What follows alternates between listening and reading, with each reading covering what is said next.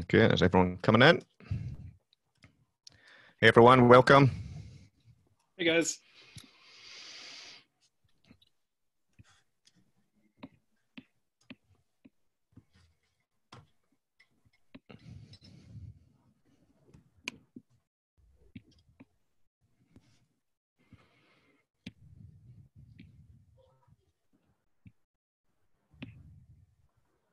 Hey Laura, how you doing? Hey everyone.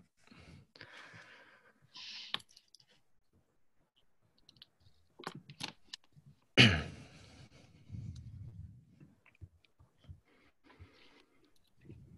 just give everyone a minute to come in before we begin. Hey Laura, hi Craig.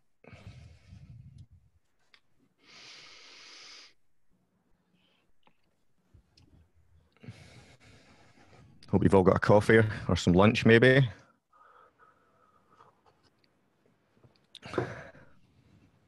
I'm actually a bit hungry. I wish I'd brought some lunch. Yeah, I just thought of that as well. All I have is an empty coffee cup.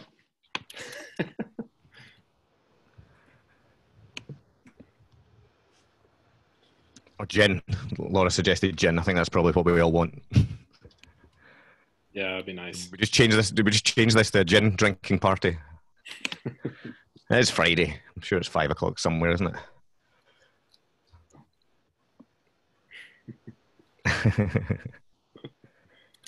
Was that actually gin you're drinking, Ross? Yeah, you put it in a water glass and no one asks questions. Oh, that creepy thing has happened. Ross, hold up your glass. Branded content. We both stole the same glass from the same pub. That's kind of crazy. I blame my flatmate. Actually saw a good thing online last night. You just you put the little tea, the tea string over the edge, and you just tape it on the inside, and then just fill your cup of beer, and no one has any idea that you're drinking beer. Cool. So we've got about 80 people joined at the moment. We've had about 230 people, so we'll just set a little register for the event. So we'll let it run just a little bit more, just make sure everyone's in, and then we'll get started. We'll start at 12:05. So if anyone needs a wee toilet break, feel free to run away just now.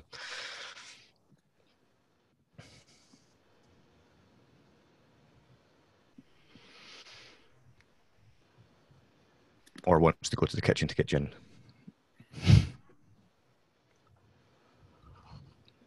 I might well treat myself to one afterwards. So, feeling like a gin day.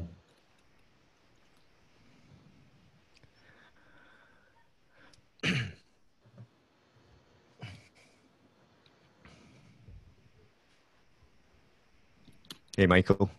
Long time no see. Hope you're well.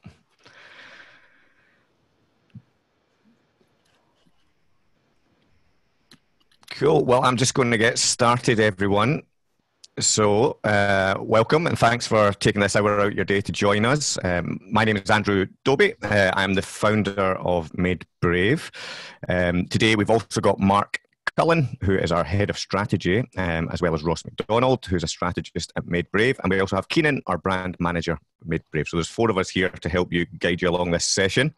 For those who are new to MadeBrave and don't know who we are a creative brand agency. We're based out in Glasgow's East End. Skip a slide, Mark. It's always hard. We also have a content agency over in Edinburgh called Campfire. And it's very difficult when you're not clicking the buttons, isn't it? And we've recently been named the Drum's top 100 independent agencies in the UK, and also Campaign Magazine's best place to work winner. So we're very proud of that. We generally work with a lot of these brands that you see on the screen as clients, and so we have a huge sort of expertise or wide expertise across lots of different industries, lots of different sectors. Our studio is over here in Glasgow. We're missing dearly. We literally just renovated and moved into a new studio out in the East End of Glasgow. If you want to see a little bit more of that, you can jump onto our site. We share a lot of content about that. And, as a team, we've got just under 50 people across MadeBrave and Campfire. We've got all sorts of brand and marketing specialists, designers, copywriters, animators, filmmakers, and all the kind of, I suppose, other roles in between, project management, account management, and so on and so forth. What I'm going to do is just give you a quick overview of today's session and let you know what we're going to be going through. I'm going to give you a little bit of introduction, and then Mark and Ross will be guiding us through the rest of the session. Keenan is here, as I mentioned, to support. He also has a wealth of knowledge when it comes to brand, and we'll all be available for the Q&A at the end of this. So if you have any questions for any of the four of us, we'll be happy to take them. So pop them in the Q&A box, which is down here somewhere. If you pop them in there, basically you can then upvote the best questions, and then we'll do our best to get through as many of them as possible. We will try and keep this to an hour where possible, because you'll all be very busy at this time, I'm sure. So, I suppose like you all, us here at MadeBrave, we're trying to figure out our way through this whole thing. And I think, we can pretty much all agree that it's challenging and scary for us all. I'd be lying if I told you that my anxiety levels haven't been through the roof recently. I think each day, each hour seems to bring a new challenge of some sort, something that we're not expecting. And from my perspective, it's been really nice to see, communities coming together, people coming to support each other. We've built out a community on LinkedIn for the creative industry. So if you're in the creative industry, we have a creative industry COVID support group on there, where people are helping each other out and pointing each other to loans and grants as they all become available. And I suppose we all have different scenarios playing out in our own lives and our own businesses. And, each of our stories are very different. Remember, if you're struggling at all, to reach out and ask for help. There's lots of great help out there. Again, if you're in the creative industries, if you have a look at NABS, N-A-B-S, that's a free charity with lots of support for people in the creative industry. But please do make sure and speak to people if you're struggling. I read something nice the other day, I think on LinkedIn, that said, we're all in the same storm. However, we're just all in different boats, So, as I say, those scenarios are playing out differently for everyone. So, we all have challenges. Remember, and be kind to one another. Now, of course, these challenges we're all facing are not only in our hometowns. The whole world's been affected. And, I think we've all started to realise how fragile everything is that we've built. And I suppose, talking back to the, anxiety that we're all feeling, anxiety can have negative effects, but it, also has a purpose. I suppose anxiety is there to protect us from home. I read an article that, psychologist Rollo May wrote in 1977, that, as humans, we're no longer,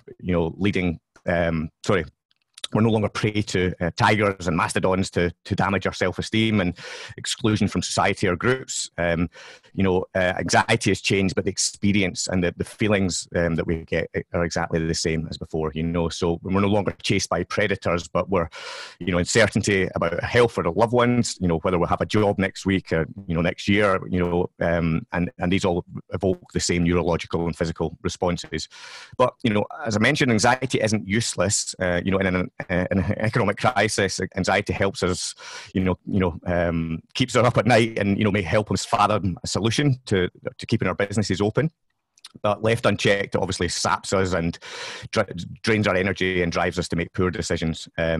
So, I don't know about you guys, but when I have, a plan or even the resemblance of a plan, my anxiety seems to take more of a back seat. So, the trick at the moment, however, is not to stick to plans just because we created them. I think, more than ever we have to create guides and then we have to figure out how do we adapt. And we're adapting daily, by the hour or by the week. So none of us know what's coming. So unfortunately, if you've joined in today, we don't have a prediction for what's coming. We have no idea. And of course, we don't proclaim to have the answers to everything. But not knowing what is coming doesn't mean we shouldn't plan, right? And for those that have children, I suppose it's like when you're planning for a child to arrive, you literally have no idea what is coming, but you have to plan for the unexpected. And I suppose, we're at MadeBrave, we're having to adapt our service offering. A lot of, like you all are, a lot of clients have been affected. Our work as normal has changed. And rather than wait around, we've been working on what a useful service offering looks like, to businesses, to people just now. You know, and so as part of this series, you know, we do have a new service offering that we want to share with you all. It's not for everyone, but we want to talk a little bit about that today after our session. But the hope really for this session is to spark some conversations, to hopefully inspire you in some way or another, and maybe set you off on a different path. And we're going to do our very best to leave you with as much value as we can for this throughout this session. So anyone that joining, just to mention what I mentioned at the beginning, we have a Q&A box at the bottom, and we will be having a Q&A at the end. So any questions you have, don't, you know, if you're thinking them, probably someone else is thinking them, so pop them down there and we'll be sure to answer them if we can at the end. So I'll pass you over to Mark and Ross, who are going to guide you through this next session, and I'm going to have a wee drink of my coffee. Thanks, Andrew. We want to start this with a big fat proviso, a massive asterisk, that we are not fortune tellers. We are all passengers in this. And the truth is, in terms of the way the 6 month, I could not have predicted the speed with which things moved in March. And I don't think anyone could have predicted all of the details of the last 2 weeks, let alone what the next 6 months and 9 months are going to look like. So please take all of this as our thoughts. This is where our heads are at. And we think that knowledge is best when it is shared, rather than just kind of siloed out. And a particular importance is, I was sort of sense checking what we were going to say, and I was asking myself difficult questions on it. And for me, one of the really important things that I wanted to flag right up front is that this is not a one size fits all way of thinking, that there is no silver bullet for how we are going to approach the next 6 months and 9 months and 12 months, because every single sector and every single business have their own circumstances and are totally unique. So what this is, and this is quite an important way of kind of kicking this off, is this is an approach. This is a way of thinking. What this is, we cannot advise you right now on a webinar how to solve your unique and distinct business challenges. That's just not what webinars are here for. But what we can do is tell you where we would start to help, and where, and so the best way that I would kind of describe what it is we're doing here, to rather than kind of manage expectations, is we are not going to be answering an awful lot of the what individual businesses need to do to survive and to thrive for the next 12 months. But what we can do is advise how they can start answering those questions, because every single answer for every single business will be totally different and totally unique for you. And I think, and Ross, you wanted to have a chat about the way to start that is with a mindset.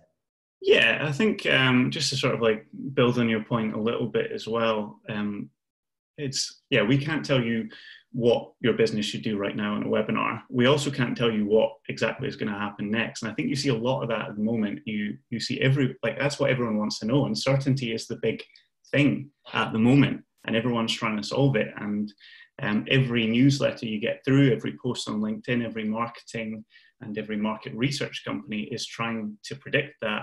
And I saw a headline from YouGov yesterday, and I do love YouGov. I think they're great. But I thought the particular headline said something like, Brits will spend more on eating out after lockdown. So they're predicting the future based on the survey they've done. But I think that's a little bit misguided, because we know that just asking people about their behaviour doesn't necessarily mean that is what they're going to do. But we can approach this, even though we don't know what's going to happen. We have to sort of approach it in some way. And we've been thinking a lot about how we do that, how you sort of constructively approach this challenge, sort of for ourselves, and also more importantly for our clients. Uncertainty is the big thing, but there are signals there in that noise that you can sort of use as a grounding point and a starting point to build your thinking on. The first place that we always go is the sort of real solid marketing science. What should you do in in a recession, in a downturn like this, in order to keep your brand afloat. And the sort of traditional mindset, the research is definitely there, and it's pretty robust, and it says, to an extent, try and spend your way out of recession. Now, I think that's probably an obvious thing that you would expect marketing thinkers and marketing agencies to say. It's self-serving for them. They need to stay in business as well. But it's also backed up by a lot of sort of harder research behind there, the likes of the IPA, these sort of publications. They're built on sort of years of study, really solid data, and there's definitely a rationale for spending if you can. But I think what we've also seen recently is a lot of those sort of top thinkers coming out and saying, well, actually, should you be doing that? Is that a blanket way to deal with it for all brands? And the obvious answer to that is no. You can't just take spending as being the one way out for everyone, because you have to survive, and marketing's an investment, but that investment means nothing if you can't get through the next few months and the next few years. And it's quite clear that this downturn is quite different from some of the recessions we've had before. The numbers coming out of the UK government at the moment is like recessions usually 2-3% dip in GDP. They're predicting this, at least in the short term, could be 25%. So we're talking orders of magnitude difference in what this could look like economically. And there's also a lot of talk about behaviorally how things will change. That's something we're going to talk about a bit more in a little bit. But yeah, I think really we're trying to tread that line between the two and say there's definitely merits in both of those line of thoughts, but you do have to sort of come down somewhere on that. Yeah, and just to jump in, me and Ross in our strange strategy Zoom rooms, we've had the arguments on this, that there's a really good argument for bunkering down right now, particularly if your business is in crisis mode. You're doing those emergency cash flow projections, you're getting every piece of funding you can possibly get. So whether you're a marketer or whether you're a business, there's a moment that we all had to go through in March or February and April. But as we've moved through, and as particularly the nature of this journey that we're all on is now beginning to change, as a team, we've come down on one side now, and we think that it's not as simple as saying spend your way out versus bunker down and hide away. We think that there is a middle ground between the two, where you can invest, but you can do it in such a way that is careful and that is strategic. But fundamentally, and this is the mindset that we are adopting right now, and this is the mindset that we are talking to our clients about, and this is the mindset that we are trying to now share with others within the marketing community and within businesses, is that yes, things may well continue to get bad. You know, this may be the eye of the storm right now, whilst we're all still on lockdowns in our gardens, and there may well be a very difficult few months ahead. But if you take the mindset as a marketing department, and it is obviously the job of marketing and brand and digital to create value and create business, if you take that mindset of negativity, then you're not setting the rest of your business up for what could be potentially a very positive future. And the way that we've articulated this is that you have to plan for acceleration. And we talked to clients about it just in the last few weeks, and they are receptive to it, particularly now, that if you are hoping for an autumn boom, and if you even need an autumn boom to make up for losses in April and in March, then you can't just sit back and rest on your laurels and wait for that boom to happen. You have to facilitate it. You have to make that boom happen. And it may well be the case that there is not a boom. It may well be the case, and I think we're all analyzing those models, that the economic flow of this depends massively on what sector you are in. And so that's the way we are approaching the services that we are now developing, which is to say that as marketers, you need to be on the front foot. You have to now try and accelerate your way out of this. So if you had to choose between those two models, we are leaning more towards invest. And so where we wanted to take today was as a bit of a guide as to how, and it's a process that we've gone on to try and advise how we can work through this. And these are tips. They are 10 pieces of advice that we've been applying to ourselves, we've been applying to our clients, and over the next few weeks, we are going to be advising to as many other people as possible. Some of these, I should point out, are maybe a little obvious, but that's okay. That's fine. And they are just our approach. Like I said before, they're not this is not Bible. This is not gospel. These are just the way that we are approaching things. And then after we work through these 10, we'll run you through how we've actually structured that into a process for our clients. So at number one, and me and Ross will bounce between the two of us when we talk these through. The first of these is, we talked about there not being a one size fits all. That is 100% true, because every single sector is different. If you are in the travel industry right now, you are looking at a very different journey through this, as opposed to if you're selling toothpaste or you're selling paint. And it's not too obvious to point out that you have to take an in-depth look at your individual sector that you are working on and map that individual journey. There's only so much of Financial Times, there's only so much of McKinsey reports you can read when they are looking at things at a very, very high altitude. In fact, some of the really good reports that we've been buying into, there's some previewed on the screen just now, they do these deep dives into individual sectors. And then when you then deep dive into the individual markets within each sector, that's where you get some real valuable insight as to what your individual journey is going to look like. Because you're not going to get a clear and accurate picture of the way your journey, or the way your client's journey is going to map out by looking at things at a high altitude. And it may well be the case as well that no action is the best action. Doing nothing might be that best strategy. And we're going to talk about timing a little bit later on as well. So number one for us is stop looking at things from 30,000 feet. In a way, it's not the BBC News website you need to be looking at. It's diving into individual sector reports and individual markets within those sectors to try and understand how that journey is going to work for you, because it will be very, very dependent on your sector. And an aspect of that, which, I mean, this is marketing 101. This is this is not a headline thing to take away from today, but my God, it's important. We do an awful lot of audience research and market research. We do an awful lot of personas and pen profiles and on the lot. And I hate to break it to you, as a lot of you already know, a lot of them are out of date. It doesn't mean that those audience insights won't come back. And it doesn't mean that all audience insight needs to go into the bin. But what it does mean is that we are all fundamentally different in the way that we're living our lives right now. And it's likely, given what your client is, who your client is and what they sell, it's likely that their purchase behavior may well have shifted. It's likely that their attitudes towards certain things may well have changed.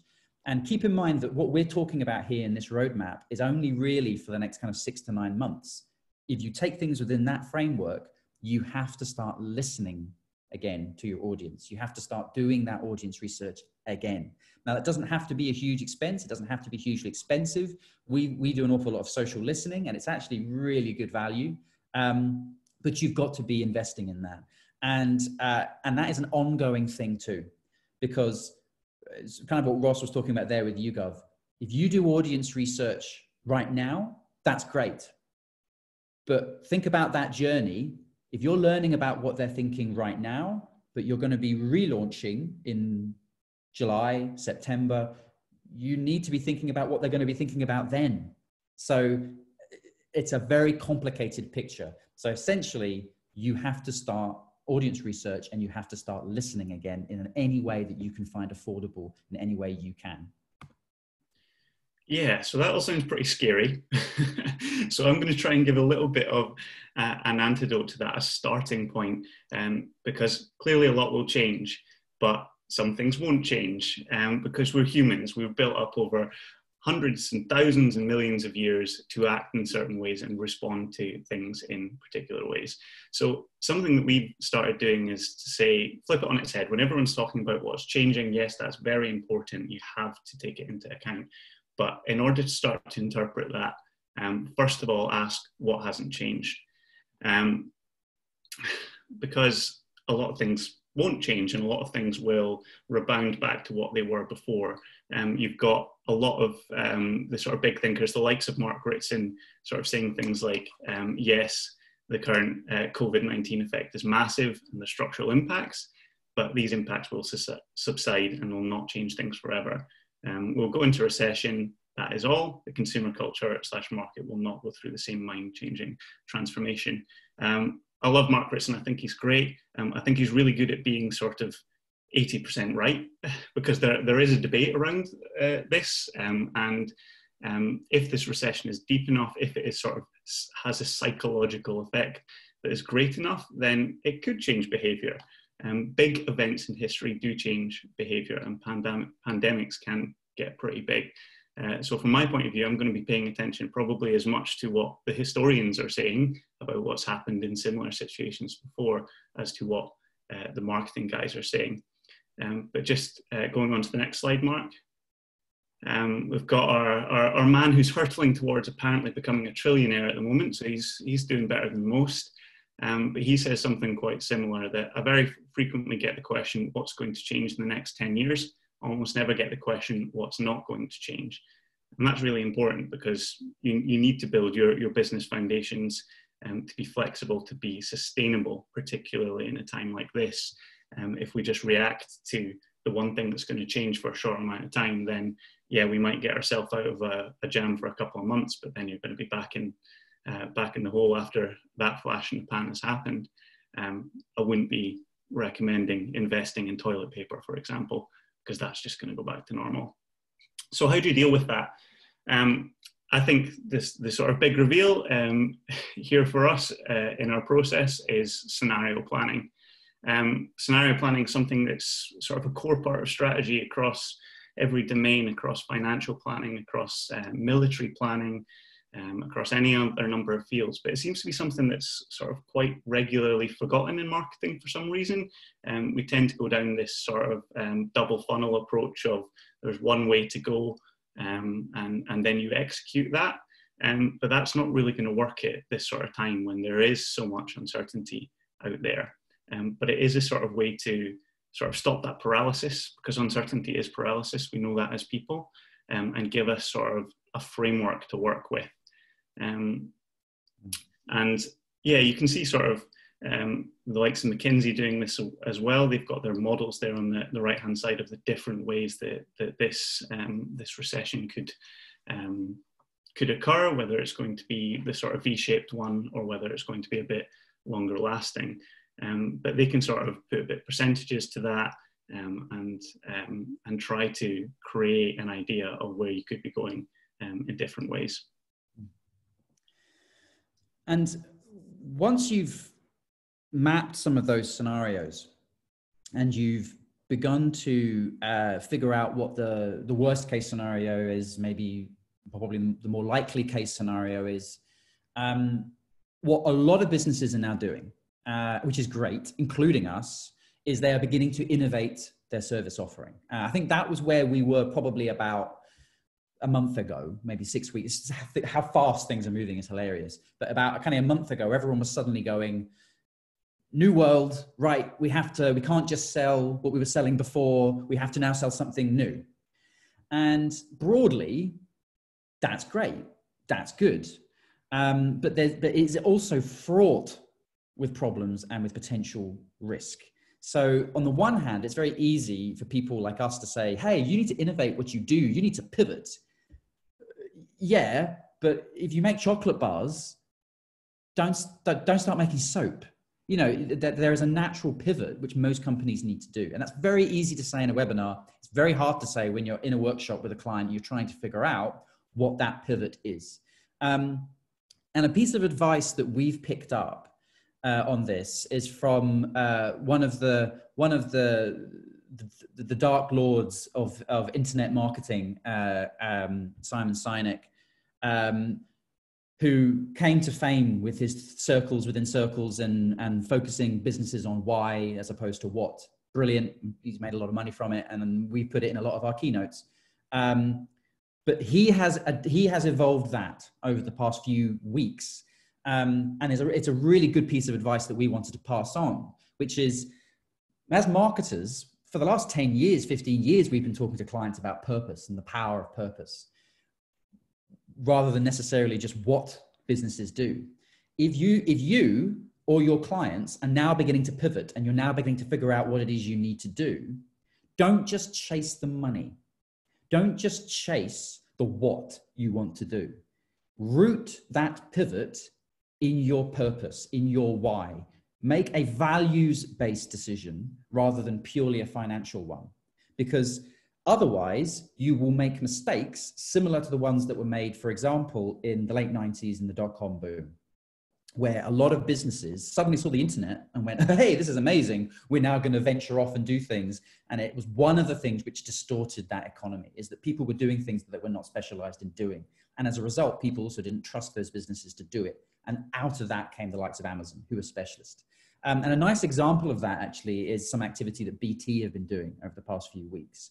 Is they've realized that, to be honest, BT are not one of those businesses that are struggling right now. We're all upgrading our broadband, we're all watching more television, but they have focused a lot of their outgoing community work and a lot of their outgoing comms work around their core purpose, which is connecting people. And through connecting people, they've realized that something they needed to pivot to do is offer advice, and not just take people's money, but help them communicate better. That's a really nice example of pivoting, not just going where the money is, but going where their heart is. And it's just a little tweak on that innovation theme that we're all pushing to our clients just now. And a kind of a adjunct to that, which this is actually one of my favorites in any kind of list of top 10s. There's always ones that stand out. And this for me is a great one. I don't know about you, but it's occurred to most of us, how the hell have Zoom done this? I mean, a year ago, we would Skype people, and suddenly it's now totally different. And a lot of, no doubt, endless marketing papers will be written on that. But there was an interesting piece of advice that we'd read recently, which we've sort of evolved and played around with. And it's, don't obsess on being unique through this. If you're evolving your product offering, if you're trying to pivot yourselves or your clients, don't obsess on trying to think up something totally new, because it's almost impossible to do that. Focus on just being slightly better. Just focus on tweaking a service and finding one aspect of it which frustrates. Perhaps just communicate it better. It's the classic Apple model of doing what other people have done, but do it slightly better, market it better, brand it better, sell it better, make it easier to sell, make it easier to buy even. That is how you actually steal a march through product innovation a lot of the time. You don't try and think up something new, because to be honest, if you were going to think it up, you probably would have thought it up by now. So that focus that we can bring to our businesses and our clients is around just nudging them to do better than their competition. And if you get it right, and an awful lot of this is luck, you could find yourself in a position where that growth is organic rather than forced, that people will come to you rather than you having to push yourselves to them. Yeah, and I guess sort of on how you can sort of be a bit better from a comms point of view. Distinctiveness is something that we're always going to preach, whether it's COVID, recession or not. It is one of the sort of the most important things for making marketing and advertising successful. I think we're sort of seeing a lot, and I'm sure quite a few of you will have seen that supercut of COVID ads going around that sort of makes the point that everything's a little bit the same in the first sort of tranche of adverts that came out.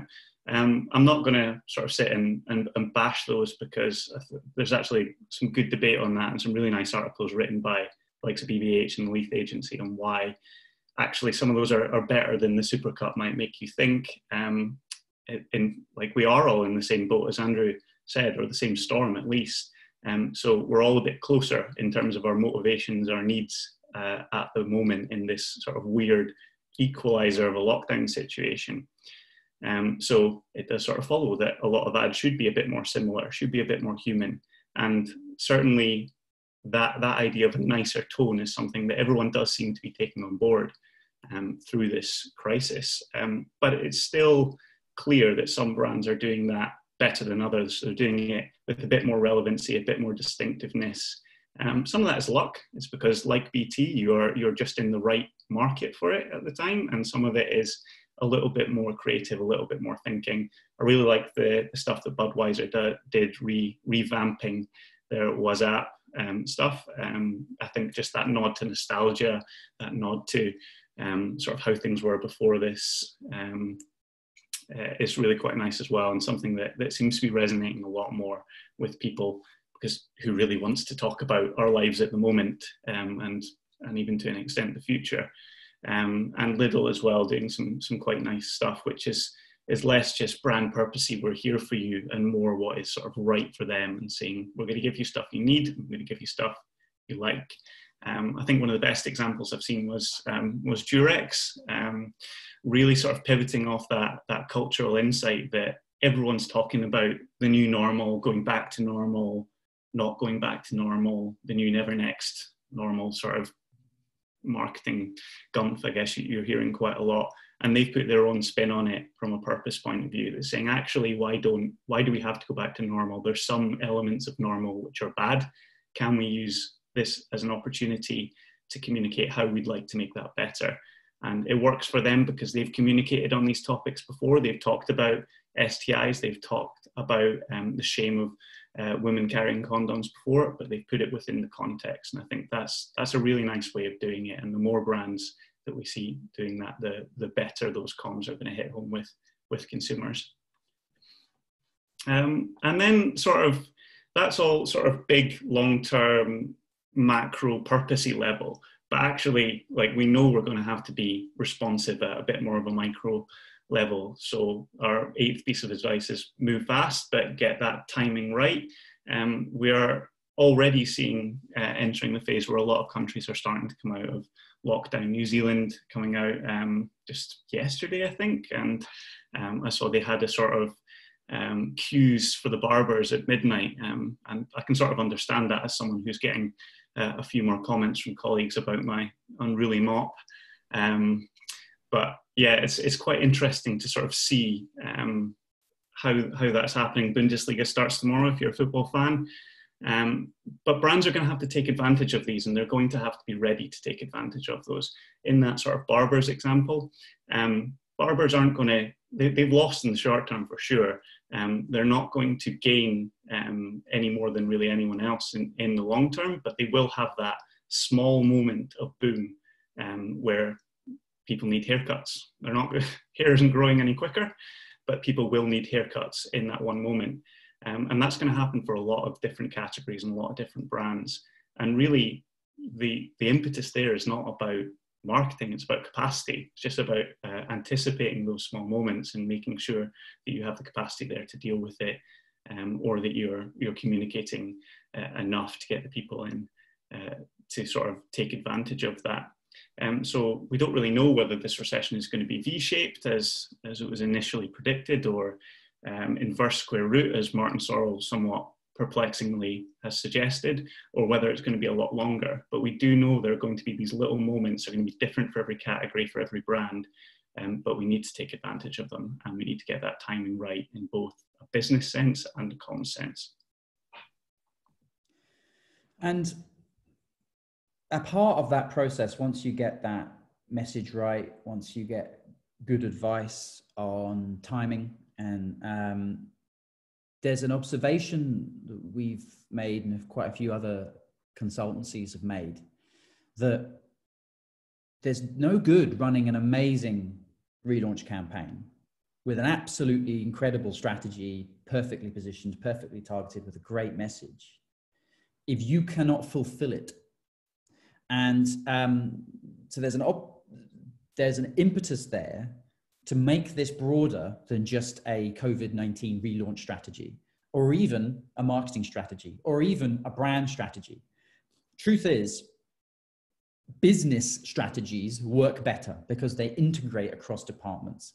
And if you're sitting there nodding and thinking that's obvious, that's brilliant. That means you're an integrated business. An awful lot of marketing teams find that they are an island and they do work within themselves and they make strategies and they sit in keynotes and they live in folders on their desktop.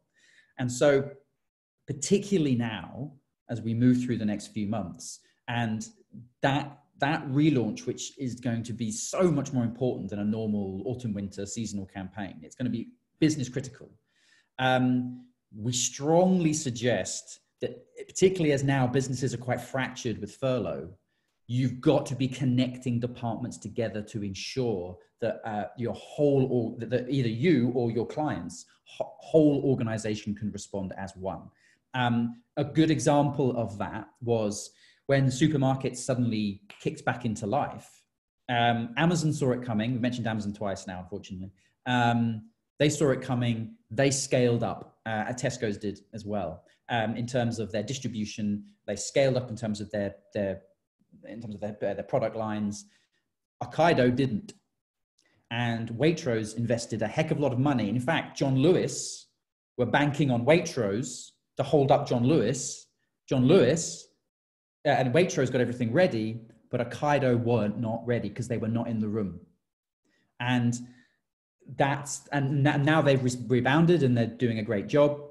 You have to connect things up. So a part of our process and a part of the things that we are recommending to people is we hold workshops. A written brief is great, but a workshop is better. But don't make it a marketing workshop. You have to get your finance director in there to give you exact cash flow projections as to how much you can afford. You have to get distribution in the room. You have to get product and NPD in the room. You can't do innovation without them.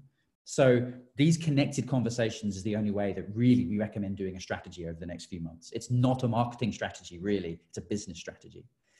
And the final of the 10, for all you digital marketers out there, will be like marketing lesson 101. Apologies to that. But boy, fail fast is a key theme over the next 6 months. For those who aren't aware of it, the idea is that you're better not putting all your chips on red and then failing big. Particularly now in a digital world, you're better making small incremental changes and you're learning from them every single time. And then once you get a good understanding as to what converts and what is effective, then you potentially bet big.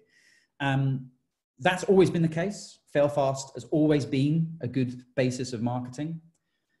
Right now, for an awful lot of you and an awful lot of your clients, the stakes have never been higher. It could potentially be the make or break of a company and their cash flow. So we cannot advise businesses to bet everything on something that might not work, particularly as campaigns are expensive. And you're not going to spend money on a campaign. There's sometimes no point doing it. So there's an incremental refinement stage that has to be worked into this, that you need to experiment, you need to A/B, and particularly on online conversion. If your business model was big above the line campaigns, get them through the door, sell them trainers, then okay, digital conversion plays a slightly smaller role. Right now, as we all know, digital sales are much more important proportionally if you have that, if you're that type of business.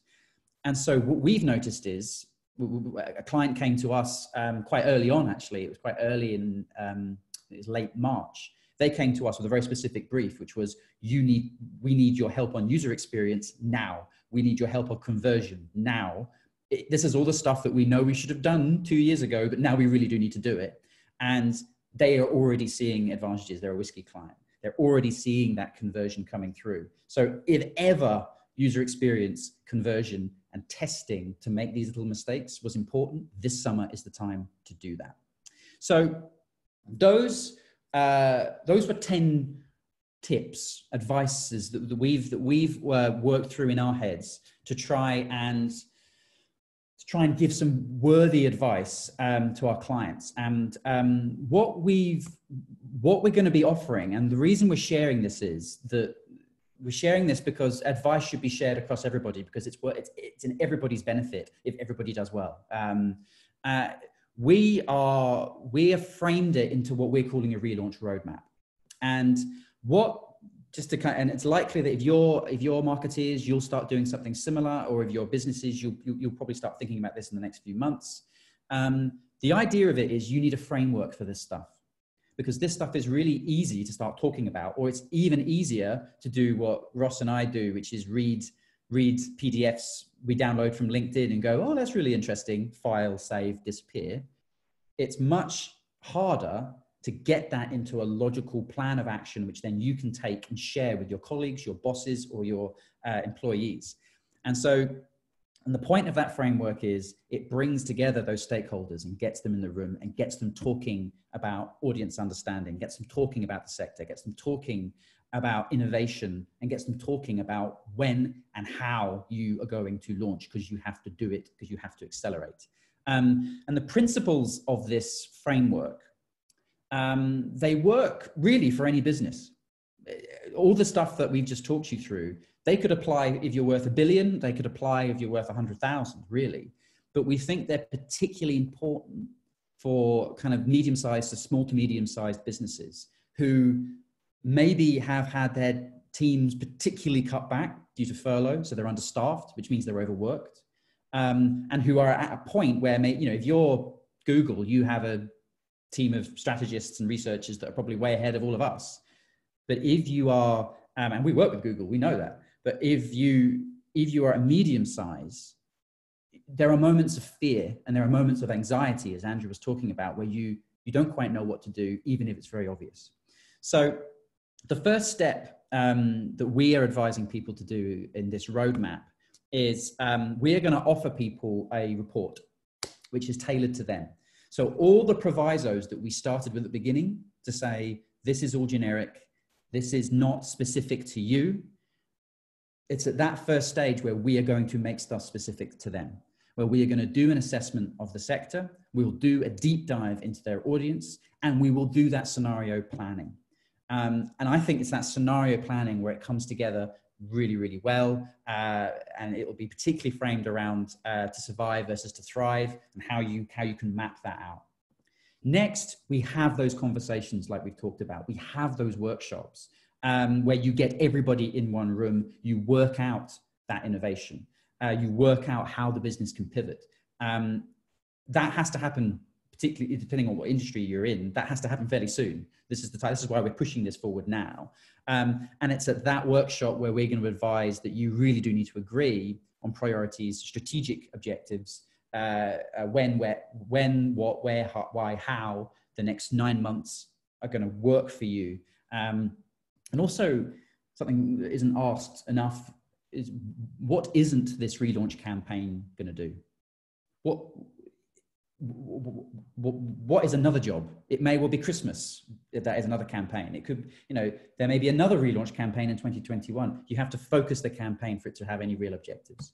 And the final thing is we will pull that together into a strategy where we will craft a message which is right and which is relevant and which is hopefully distinct. Hard to promise, but this is what we'll aim to achieve. But it's also tonally right and helps position businesses as being a part of a solution. We'll give some advice on timing and on readiness and on all the aspects of media and campaign planning that most of you know well around media and around making sure that it is designed specifically for them, specific to their individual sector journey. And we will advise on measurement, whether that is tailored to a fail fast approach, which is probably the right one, or whether even it's just quick responsive wins before a big investment. Now, collectively, that's our way that we're going to be approaching our clients. That's the way we're going to be hoping that businesses engage us. This is essentially our pivot. And we're happy to share it because we think that knowledge should be shared. Now, if you, before we head to questions, if you wanted to know any more about that, and I know I had to kind of speed through it, then you can head to our website at MadeBrave/Relaunch Roadmap. We have available, we're only so big as a team, so we have availability to do that up to we think about 10 clients over the next few weeks. if it's more popular than that, fantastic, but we'll see. We'll all have to see about how in demand that is. So, and on that, I will hand over to Keenan and the rest of you to see if you've got any questions.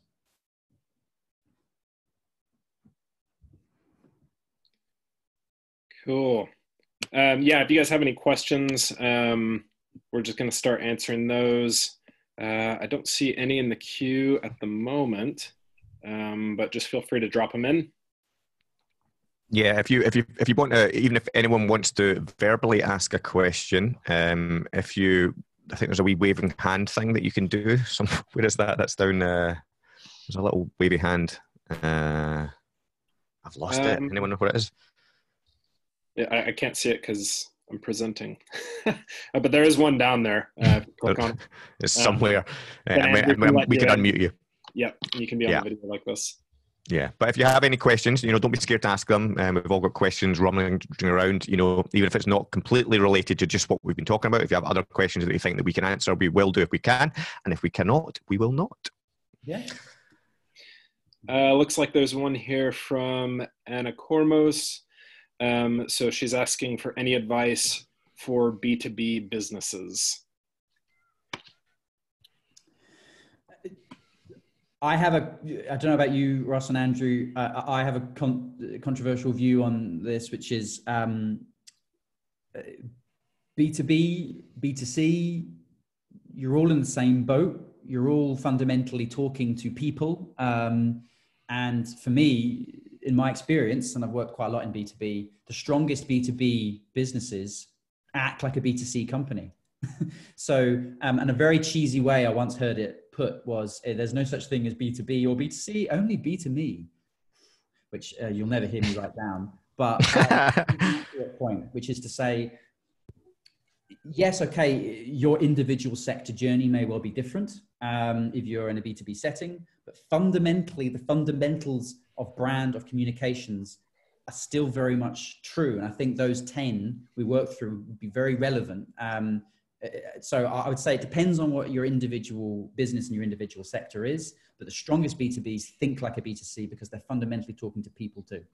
Yeah, you've just got to always remember, behind every brand, behind every customer, it's a human being. So the sooner you understand that you're talking and communicating to human beings, the better a response of whatever you do. Try not think of like you're talking to a business, or try and think if inside that business you're speaking to a person. Mm-hmm. Cool. There's one more here. Oh, it's in the comments section, which keeps jumping around. Hold on. Where did it go? Any specific advice for the hotel industry? Probably tourism. That's a good one. Ross, do you want to take that one? No. Yeah, I think it's a tricky question. I don't know if I have any sort of anything specific off the top of my head. Yeah, I think to bail Ross out there, something that we said we wouldn't do at the beginning of this, and I don't think we should do now, is shoot from the hip. This is why one of the first things we said was every single answer is sector specific, and the hotel sector will be on its own journey, as we said.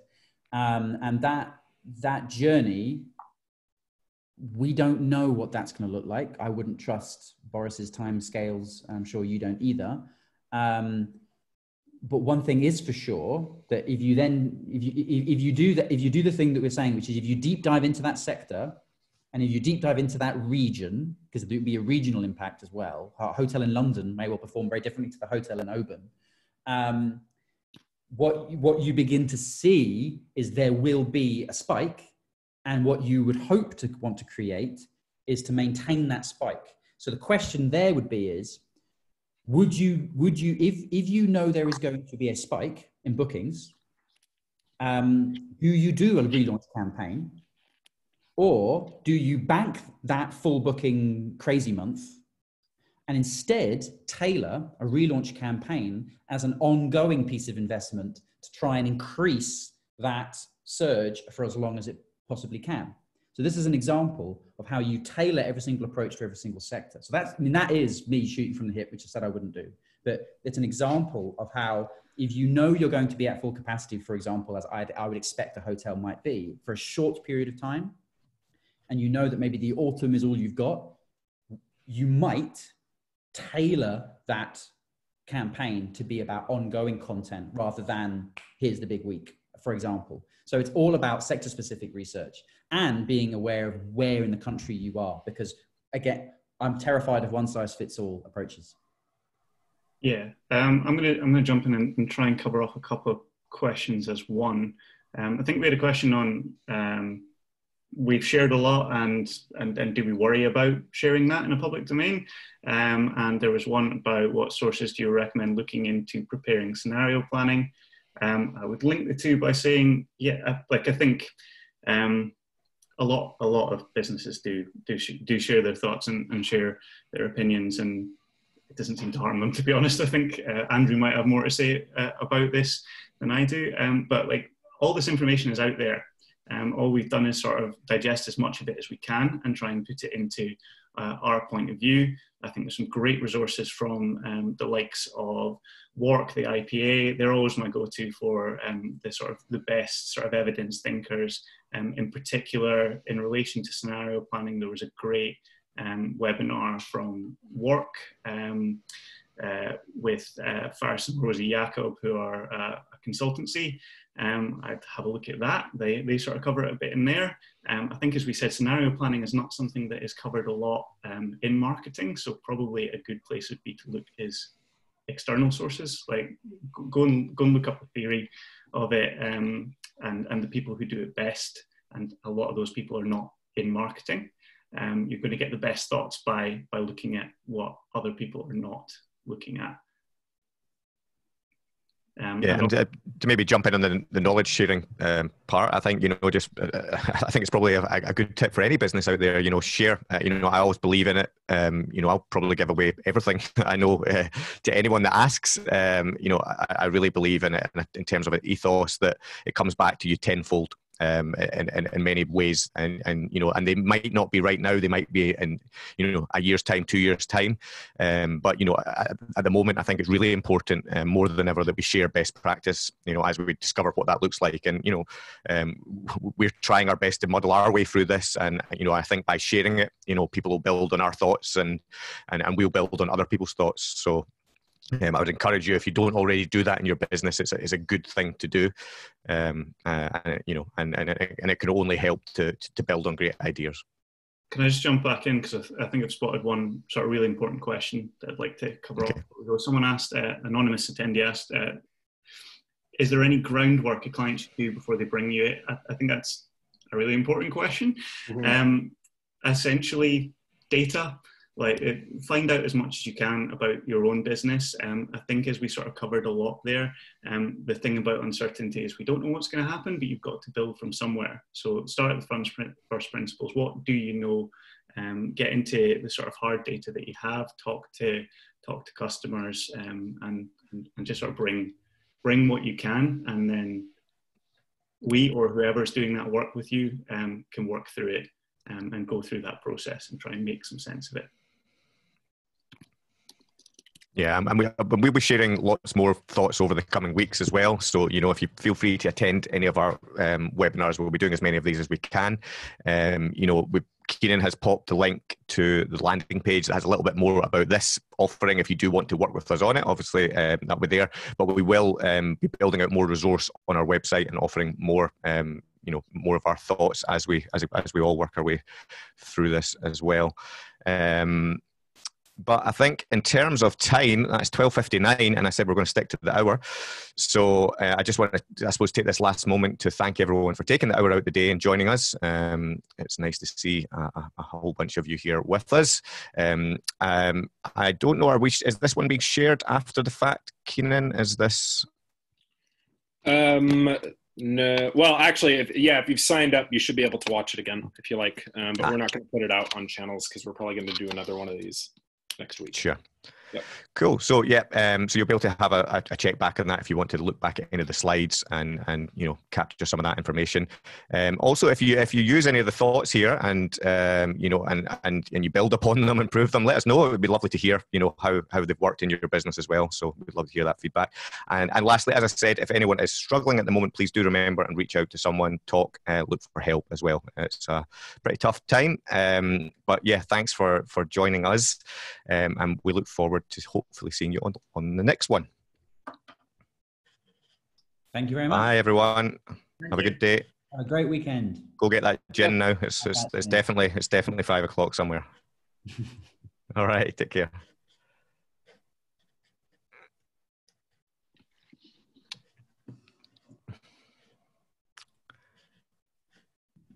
What do we do now? I think we wait. We just wait awkwardly. Oh, let's just do the freeze as if we've frozen faces. Yeah, thanks for cut. Do the news thing, like straighten up your papers as it cuts to the. Oh yeah. Yeah, that's what you do. You ruffle some papers. So someone needs to sing a theme song as well. Keenan, I'm voting for you in your American voice. It was just really short. It was just like like that.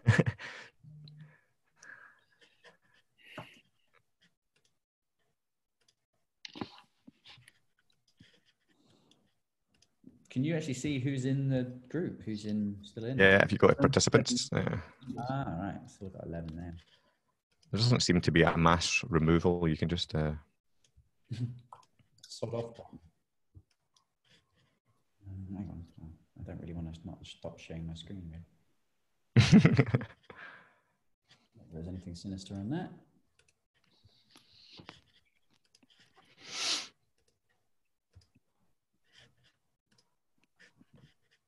And there we go.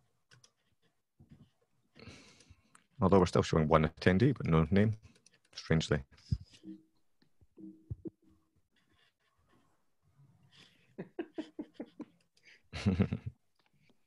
Cool. Weird. We got it done. Good job, team. No, I think Keenan, we're still showing one attendee on the list. So what? Who are you? Possible? I don't know. I'll close this down and we'll jump onto Slack, okay? Okay. Well, whoever you are, goodbye.